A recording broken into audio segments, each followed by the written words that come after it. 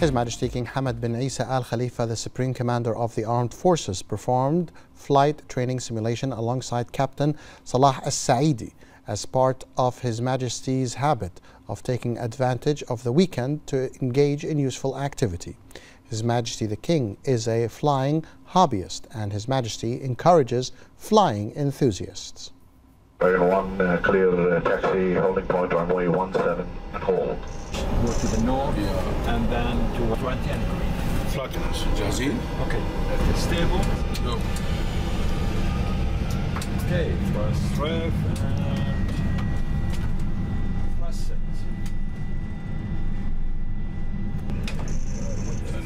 That's it. What's the climb? 0.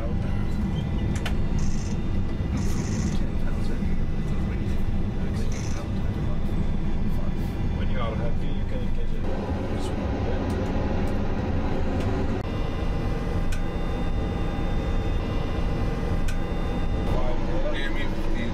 Maybe we are 15 miles there. 15 miles. So we are into the cloud now. 2 to go. 2 to go. 0-2. 020.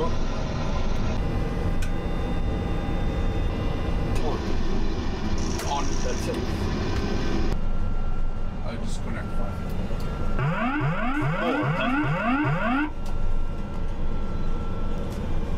It's already tracked. 300.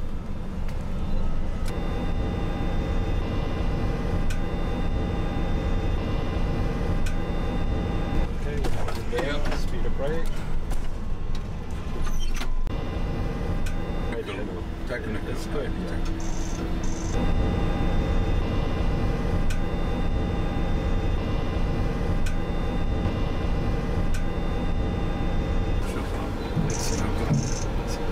حصة مفيدة. The chairman of the Rashid Equestrian and Horse Racing Club High Committee, His Highness Sheikh Isa bin Salman bin Hamad Al Khalifa, attended the horse draw for participating jockeys at the 5th edition of the Bahrain International Trophy. His Highness welcomed the owners, trainers and jockeys from various international, regional and Bahraini stables who will be taking part in the race tomorrow at the Rashid Equestrian and Horse Racing Club track. His Highness Sheikh Isa bin Salman noted the strengthening of Bahrain's position as a host and organizer for various international sporting tournaments, including horse racing, thanks to the support of His Majesty King Hamad bin Isa Al Khalifa and His Royal Highness the Crown Prince and Prime Minister Prince Salman bin Hamad Al Khalifa. His Highness affirmed that the elevation of the Bahrain International Trophy to Group 2 status and the hosting of the event for the 5th year in a row reflects the kingdom's international reputation in the equestrian sport and horse racing. His Highness highlighted that the Rashid Equestrian and Horse Racing Club's achievements have helped attract world-class stables, international trainers and jockeys to participate in this year's race. The draw for the 14 horses competing in the 5th and main race was held. In addition to the Bahrain International Trophy, 7 other races will be held for the cups of the sponsors of the Bahrain International Trophy. The event was also attended by senior officials, representatives, sponsors, owners, trainers, jockeys, and the media.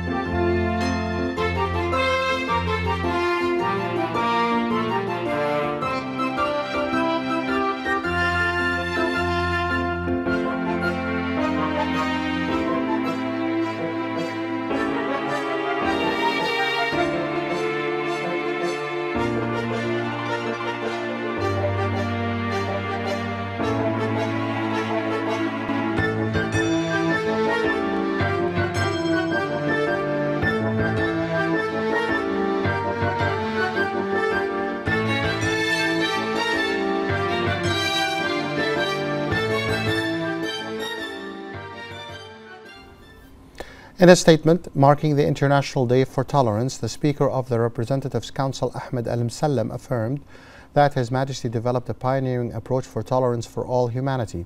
He said that Bahrain has spread the values of tolerance and coexistence through society and embodied them in the National Action Charter and the Constitution. Al-Musallam hailed the approach of His Majesty the King to establish many initiatives to promote tolerance, solidarity and cooperation among various nations and cultures. He praised the government's strategies and programs in reflecting these values, led by His Royal Highness the Crown Prince and Prime Minister. In a statement also marking the International Day for Tolerance, the Shura Council Chairman Ali As-Saleh affirmed that Bahrain is a model of culture of tolerance that embraces different religions and cultures. He said Bahrain has spread the values of tolerance and coexistence through society and embodied them in the National Action Charter and the Constitution. As-Saleh hailed the approach of His Majesty the King to establish many initiatives to promote tolerance, solidarity and cooperation among various nations and cultures. He praised the government's strategies and programs in reflecting these values, led by His Royal Highness the Crown Prince and Prime Minister.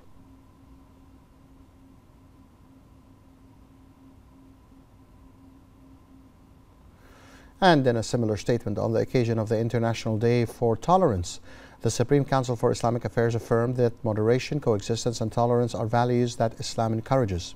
It hailed His Majesty the King's keenness to consolidate the values of tolerance, ensuring religious freedom practices and considering it a necessary basis for achieving coexistence. The Council also hailed the government's efforts, led by His Royal Highness the Crown Prince and Prime Minister, to achieve the royal visions in this field through initiatives and endeavours that proceed in accordance with the legislative system and developmental and educational policies. The Council recalled the Kingdom's launch of Bahrain Dialogue Forum East and West for Human Coexistence last year under the patronage of His Majesty the King. The Council called for efforts to promote these values among people and make them a necessary part of school curricula and media programs within the framework of principles, values and customs.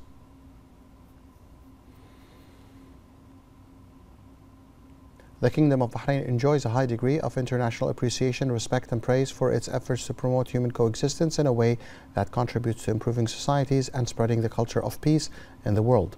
More details in this report.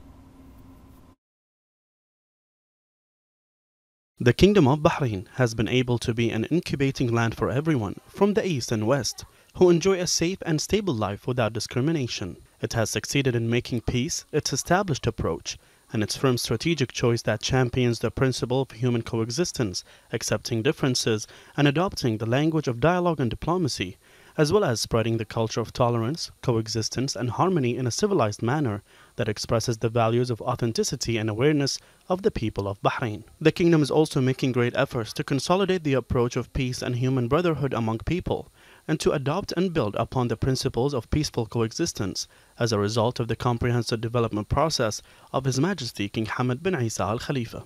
The Kingdom has a unique experience in the field of religious freedom, the freedom to hold religious celebrations, and the freedom to practice religious rituals for all religions with their various sects. The world also adopted the Bahraini model with its diverse demographic composition in order to establish the values of peace, harmony, and peaceful coexistence between people, civilizations, and religions of all faiths. The chairman of the Supreme Council for Health, Lieutenant General Sheikh Dr. Mohammed bin Abdullah Al Khalifa, opened the World Diabetes Day awareness event organized by the Royal Medical Services in cooperation with the Bahrain Diabetes Society. The conference aims to spread awareness about diabetes and motivate society to take measures to prevent the disease, how to live with it, and reduce its complication. The activities included a health awareness exhibition, which provided medical consultations and educational and awareness information about diabetes. Sheikh Dr. Mohammed expressed thanks and appreciation to all the participants. The Speaker of the Arab Parliament, Adil Al-Assoumi, affirmed that the Kingdom of Bahrain represents a pioneering and inspiring model of tolerance, thanks to the visions of His Majesty the King. On the occasion of the International Day for Tolerance, Al-Assoumi praised the ambitions, initiatives and comprehensive visions of His Majesty the King to make the values and principles of tolerance and peace a national and global platform. He also appreciated the efforts of the government, headed by the Crown Prince and Prime Minister, in this regard. Within the framework of Cityscape Bahrain 2023 exhibition, which is held under the patronage of His Royal Highness the Crown Prince and Prime Minister, the conference accompanying Cityscape was launched. We're very delighted to be here, Cityscape Bahrain. We are a regional partner to Cityscape and a partner to the Bahraini government, so it's an honor to be here. It is really imperative and very important for us and many others to be here. First, it's important to understand the real estate projects that are coming to life. But more importantly, it's the transformation of the sector, you know, through its regulatory as well as technological advances. And for us, this is key, not for just us as a market leader, but more importantly as a servant leader to this sector in bringing about change in policies, change in technology that serves the different generations. Today in this panel I try to focus on the digital placemaking and its role in the digital transformation, but I tried more to focus on the experiential aspects, how to consider the experience of everyone, how to consider the psychological aspects. It's not about technical aspects, it's about how we consider all the memories, the experiential aspect of everyone. The Kingdom of Bahrain strongly condemned the bombing by Israeli forces around the Jordanian field hospital in the Gaza Strip, resulting in the injury of 7 hospital staff, which constitutes a violation of international humanitarian law, the 4th Geneva Convention of 1949, and endangers the lives of patients, medical personnel, and civilians. The Minister of Foreign Affairs expressed Bahrain's solidarity with Jordan, affirming the need for the international community to take action and assume its moral responsibility to immediately stop the war in the Gaza Strip, prevent the targeting of civilian installations and infrastructure in the Strip, and provide safe passages for the delivery of humanitarian and relief aid to ease the suffering of the people of Gaza.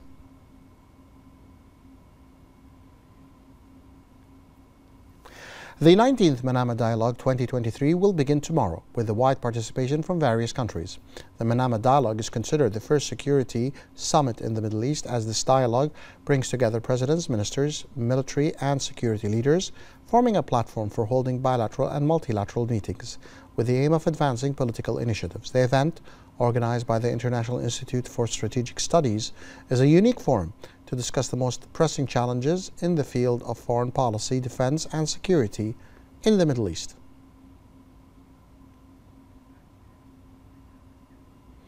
The Meteorological Directorate at the Ministry of Transportation and Telecommunications said the weather in Bahrain will be cloudy, with a rain that might be thundery at times.